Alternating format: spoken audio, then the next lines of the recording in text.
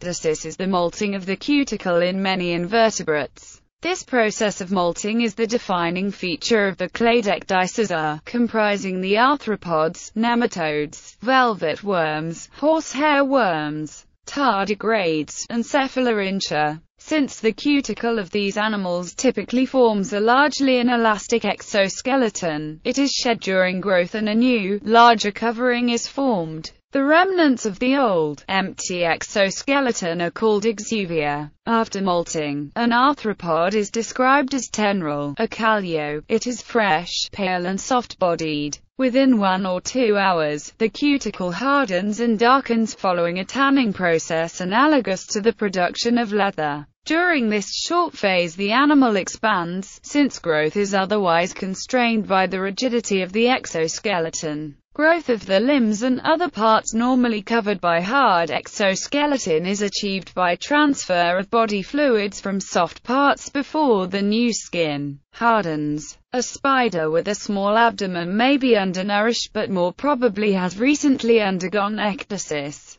Some arthropods, especially large insects with tracheal respiration, expand their new exoskeleton by swallowing or otherwise taking in air. The maturation of the structure and coloration of the new exoskeleton might take days or weeks in a long-lived insect. This can make it difficult to identify an individual if it has recently undergone ecdysis. Ecdysis allows damaged tissue and missing limbs to be regenerated or substantially reformed. Complete regeneration may require a series of molts, the stump becoming a little larger with each molt until it is a normal, or near normal, size. Etymology. The term ecdysis comes from ancient Greek, kappa delta upsilon omega, to take off, strip off. Process. In preparation for ecdysis, the arthropod becomes inactive for a period of time, undergoing apolysis or separation of the old exoskeleton from the underlying epidermal cells.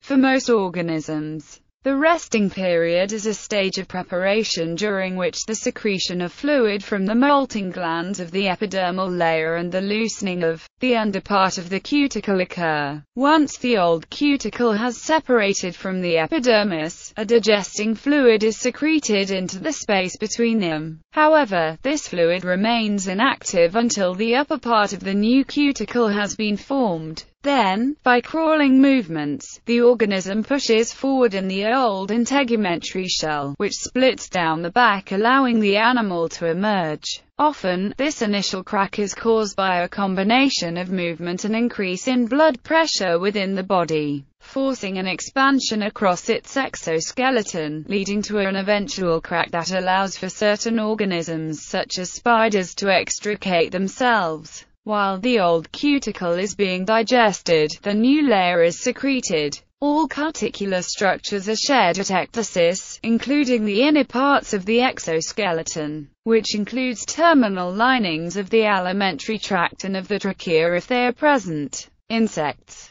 Each stage of development between molts for insects in the taxon Endopterygota is called an instar, or stadium, and each stage between molts of insects in the Exopterygota is called a nymph. There may be up to 15 nymphal stages. Endopterygota tend to have only 4 or 5 instars. Endopterygotes have more alternatives to molting, such as expansion of the cuticle and collapse of air sacs to allow growth of internal organs. The process of molting in insects begins with the separation of the cuticle from the underlying epidermal cells and ends with the shedding of the old cuticle. In many species it is initiated by an increase in the hormone Ecdyson. This hormone causes apolysis, the separation of the cuticle from the epidermis, secretion of new cuticle materials beneath the old, degradation of the old cuticle. After apolysis, the insect is known as a pharet. Molting fluid is then secreted into the exuvial space between the old cuticle and the epidermis. This contains inactive enzymes which are activated only after the new epicuticle is secreted.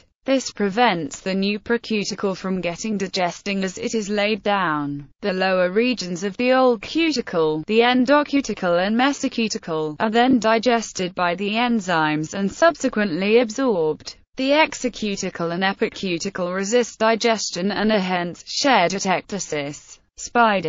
Spiders generally change their skin for the first time while still inside the egg sac, and the spiderling that emerges broadly resembles the adult. The number of molts varies both between species and genders, but generally will be between 5 times and 9 times before the spider reaches maturity. Not surprisingly, since males are generally smaller than females, the males of many species mature faster and do not undergo ecdysis as many times as the females before maturing. Members of the Megalomorphae are very long-lived, sometimes 20 years or more. They molt annually even after they mature. Spiders stop feeding at some time before molting, usually for several days. The physiological processes of releasing the old exoskeleton from the tissues beneath typically cause various color changes, such as darkening. If the old exoskeleton is not too thick, it may be possible to see new structures, such as setae, from outside. However, contact between the nerves and the old exoskeleton is maintained until a very late stage in the process. The new, tenoral exoskeleton has to accommodate a larger frame than the previous instar, while the spider has had to fit into the previous exoskeleton until it has been shed. This means the spider does not fill out the new exoskeleton completely, so it commonly appears somewhat wrinkled. Most species of spiders hang from silk during the entire process, either dangling from a drop line, or fastening their claws into webbed fibers attached to a suitable base. The discarded, dried exoskeleton typically remains hanging where it was abandoned once the spider has left. To open the old exoskeleton, the spider generally contracts its abdomen to supply enough fluid to pump into the prosoma with sufficient pressure to crack it open along its lines of weakness. The carapace lifts off from the front, like a helmet, as its surrounding skin ruptures, but it remains attached at the back. Now the spider works its limbs free and typically winds up dangling by a new thread of silk attached to its own exuvia, which in turn hang from the original silk attachment. At this point the spider is a calio. It is tenoral and vulnerable. As it dangles, its exoskeleton hardens and takes shape.